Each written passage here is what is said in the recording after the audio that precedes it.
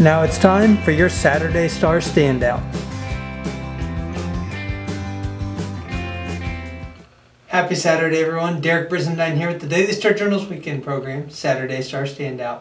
In this edition, we feature one of the newest additions to the Chilhowee Leeton football program.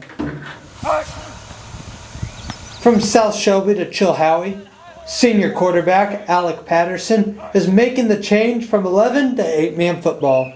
It's a lot different. There's not less going on, just a different type of motion, you know. There's obviously 2 less linemen, so it's been different, and it's kind of a weird change, but I got it down, I think. You know, hopefully he's going to be able to lead the football team. You know, coming from 11-man, a lot of times there's a little bit more competitiveness than the 8-man level.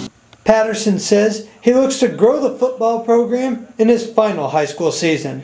Obviously we want to win more than 3 games and, you know, just build as a team, get these guys to like football, get the community in, and have a lot of people come out and support us. He says changing schools and programs can be nerve-wracking, but he is ready for the new challenge. A little bit, but it's a lot more fast-paced, so, you know, you got to get in shape a little better because there's a lot more up and down. Patterson and the Indians hit the field Friday as they host the Jamboree. Derek Brizendine, Daily Star Journal, Chilhowee.